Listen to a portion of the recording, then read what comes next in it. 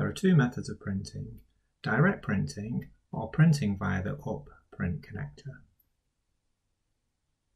This is method 1.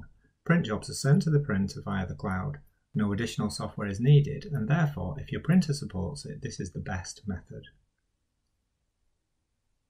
However, this video does not cover this method of printing. If you wish to print using the direct connection method, click the link shown.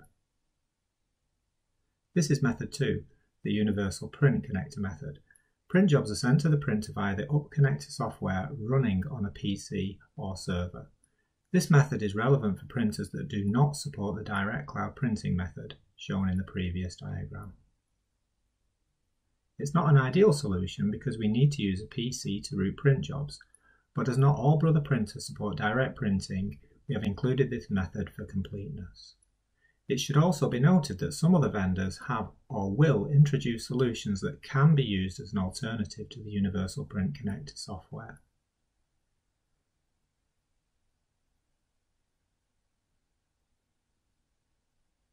Before we do anything, make sure you have installed a working printer driver on the PC that is going to run the Print Connector software.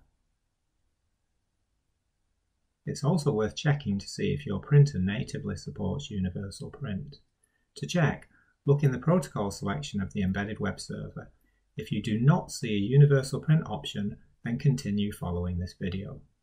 If you do see a Universal Print option, as shown in the yellow example, then you don't need to use the Print Connector software, in which case click the link at the end of this video. This is the Print Connector software. We can see the printer drivers installed on this PC on the right-hand side of the screen. Select the printer you wish to register with Universal Print and then click Register. Wait for the printer to register itself.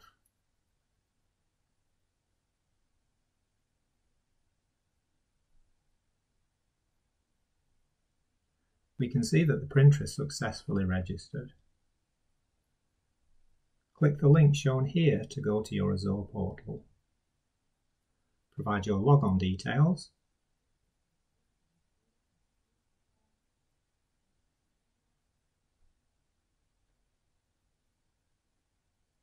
Click Manage Printers.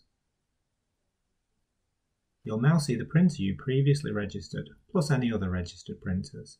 Select the relevant printer and then click Share. Select the users you wish to share the printer with, and then click the Share Printer button. You'll see the sharing progress in the top right-hand corner of the screen. When you see a green tick mark, it means the printer is shared and can be used. Congratulations, your printer is now ready to use.